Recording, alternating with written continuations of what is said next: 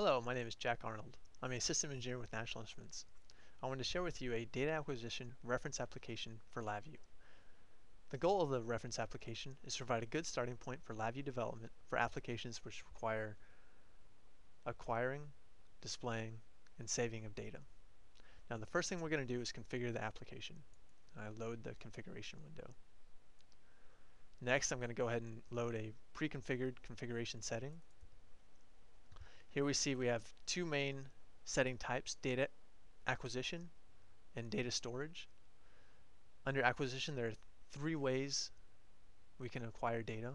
It can be from a TDMS device, playback from a TDMS file, or simulated data.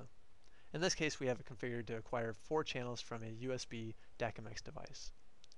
In the data storage tab, we provide a directory path and a base file name of where we're going to save our data. And we click Done when we're finished. Now that we're back to the main page, we click Start to start acquiring data.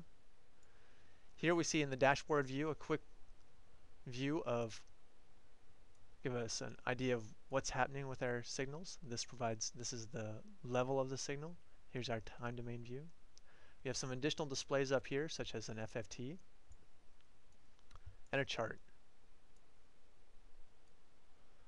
So you can see as we change the displays, change the levels, they're updated on the display.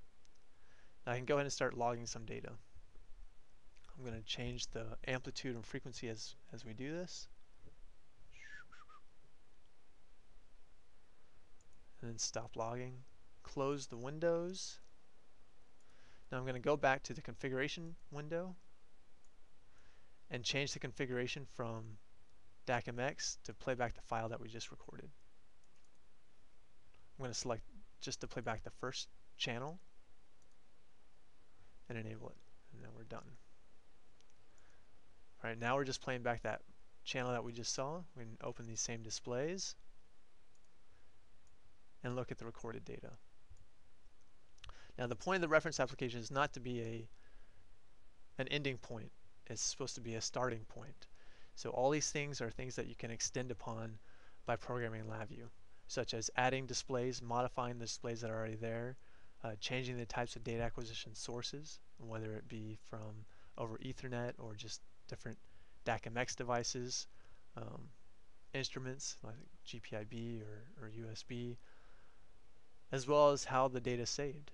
So all these things are very extendable, and I encourage you to read the DevZone document for the data acquisition reference design and reference application, which describe how to do that. Thanks.